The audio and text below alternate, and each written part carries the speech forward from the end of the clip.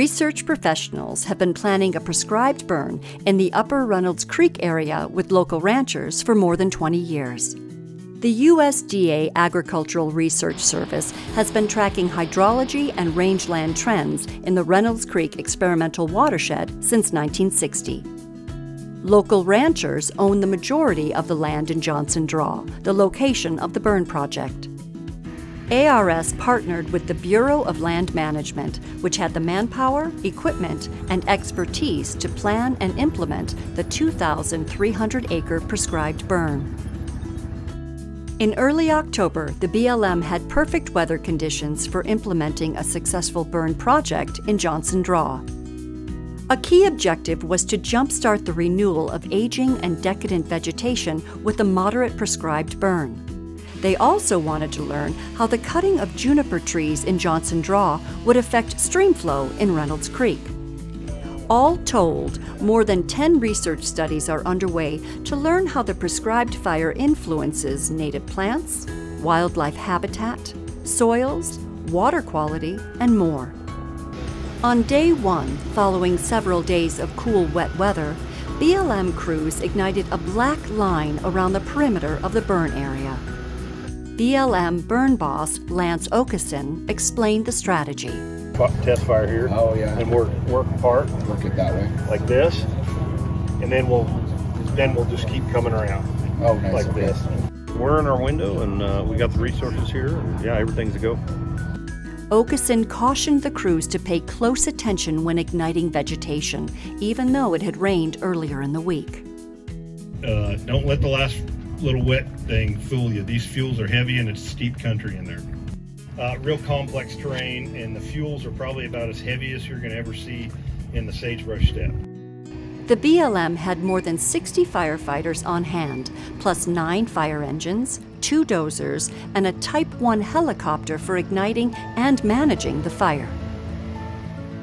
Working to establish the black line around the edges of the prescribed burn, the vegetation caught fire but burned slowly on day one. That made things very manageable for fire crews around the perimeter of the burn zone. On day 2, fire crews worked on burning the inside of the fire perimeter. The BLM started fires by dropping ignitable ping pong balls from a helicopter in the top of Johnston Draw, and ground crews ignited vegetation at the bottom of the canyon. The plan was to have the fires burn together. Time-lapse video from the Agricultural Research Service shows the prescribed burn in Johnston Draw from afar.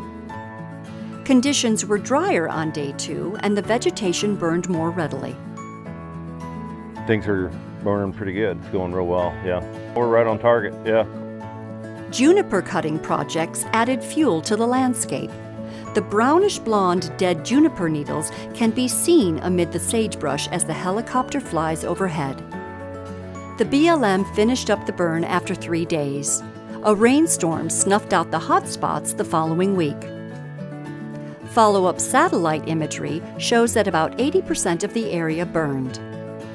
Private landowners are anxious to see how vegetation bounces back after the prescribed burn. I've been looking forward for years.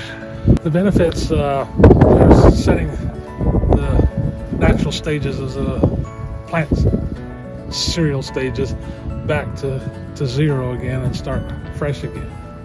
I think it's a great deal. When we first, 2015, when we saw the soda fire, we were kind of shocked and awed and didn't know what to think about fire, but afterwards the effects of that fire have proven that it just rejuvenated that rangeland. Everywhere we go, it's the grass, the feed, the shrubs, everything are coming back healthier, I believe. Got the old stuff out of the way and new life to the range. ARS officials say it will be at least a year before we see the results of research studies related to the prescribed burn project.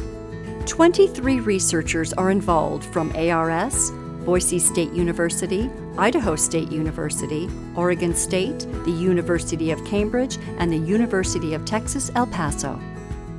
Life on the Range will do a follow-up story when the results are ready.